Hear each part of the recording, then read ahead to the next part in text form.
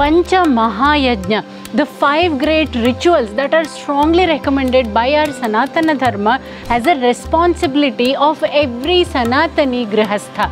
First one is Brahma-yajna, studying and teaching the scriptures. This is to ensure the continuity of our rich and valuable spiritual heritage. So you can always start by teaching the simplest of the shlokas and stotras to your children. Second is Deva Yajna.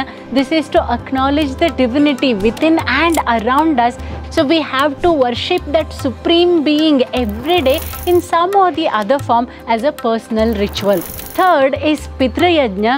This is to remember and offer tarpanam to our ancestors in recognition of their contribution in the riches of our life. Fourth one is Nriyajna, which is to help and take care of the people around us at the time of their need, contributing to their welfare in whatever way possible for us.